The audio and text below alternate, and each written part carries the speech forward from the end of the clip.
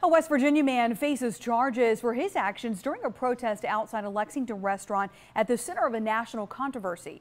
Reginald See was arrested for throwing manure on the Red Hen.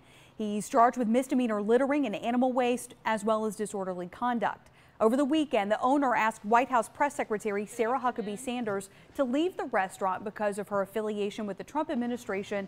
The local business has since become the focal point of political discourse. Sanders is reportedly receiving temporary protection from the Secret Service.